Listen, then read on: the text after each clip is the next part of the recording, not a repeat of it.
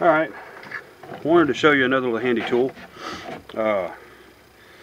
Actually, another YouTuber, forgive me if I mispronounce this, but Tao Fledermus, he kind of showed a homemade tool before I got a chance to do my video on this one. I'm kind of late getting it together, but I got it. Anyway, this right here is a tool called a Trim Doctor. Can be purchased at Midway. Basically, it is for opening shells that you don't want or you don't need, or you have you're unsure about the quality of the shotgun shell. You can open it up on this. In addition, you can take fired shells, which they've been resized, and put them in there and trim the ends of them, so that what you end up with is a uniform edge for crimping. But it works really well for opening up a shotgun shell to do this, make waxers. Anyway, put it in there. You got bushings, and you got bushings for different size shells.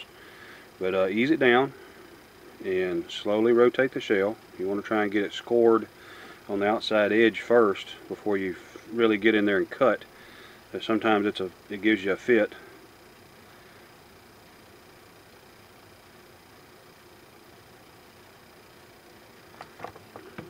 Now you get it adjusted just right, and you don't have all that twisting and turning you have to do, which I don't have it adjusted right at the moment. But it opens up the very tip of the shell and works really well, like I said, when it's adjusted right. You dump this in my wax. I'm going to finish this with my box cutter.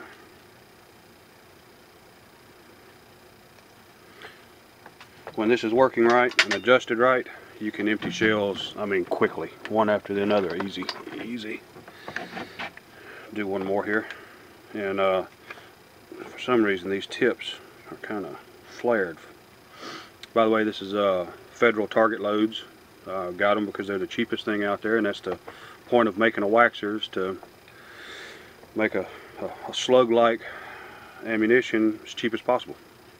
7.5 shot, 1 1/8 ounce, and here we go again.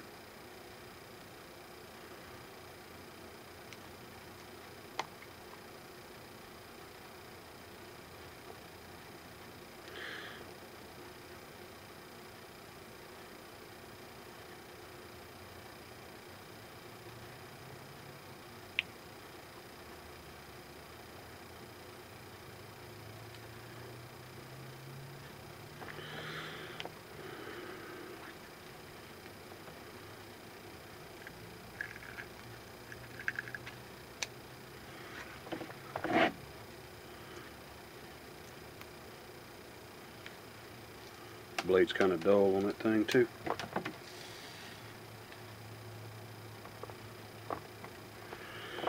Anyway, like I said, fresh blade and adjusted properly, which I need to adjust the depth a little bit more. Put me a good blade in there, and it'll be up to par quick. Like I said, it takes a bare minimum off the tip, so you've got enough room to get as much of your lead and wax in there as possible.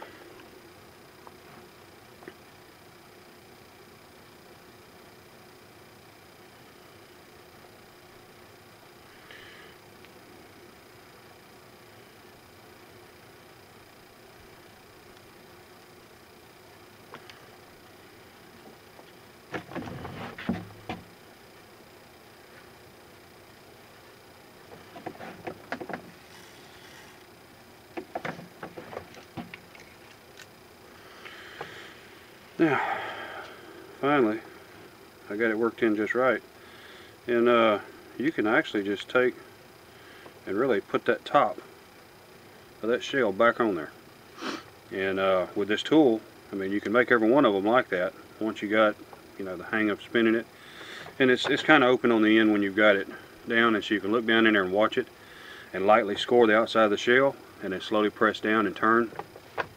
And like I said, you can end up with this, and an idea, which you may or may not want to do, would be to fill it with the wax and then immediately place your cap back on the shell, and you know, possibly, I don't know, super glue it or something of that nature, and then you don't have to worry about the waxer sliding out the end of the shell.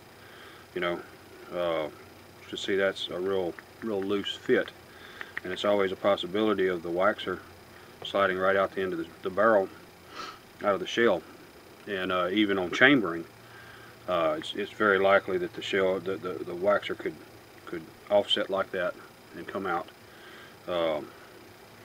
You can adjust this tool to where it's just barely taking the tip off, which will actually leave a little rounded recess at the tip of the shell that'll keep that from coming out. I've got it set a little bit too deep right now, so it's not leaving that lip, but you know, it works really great. If you reload shotgun shells, I'd say you should have a trim doctor. You basically adjust the depth with this piece right here, and this of course is a bushing for it, which I've got several different bushings. I can go down to I think 410, 20 gauge, however small you want to go with it. But it's a real good tool for doing this job, so I recommend you give it a shot. I think, if I'm not mistaken, which I'm going off of memory, and I bought this tool a long time ago, I think this is like 25 bucks at Midway. And the different bushings, I don't remember what the price on them are, but you can get them for different shells.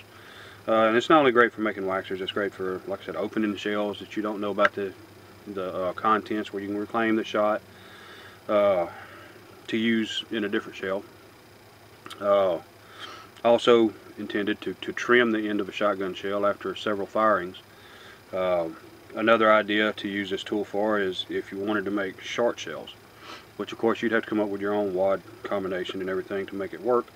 But you could actually make, say, 2-inch shells instead of 2 3/4-inch shells by taking and cutting this tip off, and then, you know, changing your wad combination in addition to your powder, and crimping this again, which you would have to come up with a specialized way of crimping it, extension block or something in a mech or something of that nature. And always a roll crimp is a really good idea with an overshot wad. And you can cut that wad down right there and reuse it, make your small loads. Anyway, that's some ideas. Thanks for watching. Hope you enjoyed it.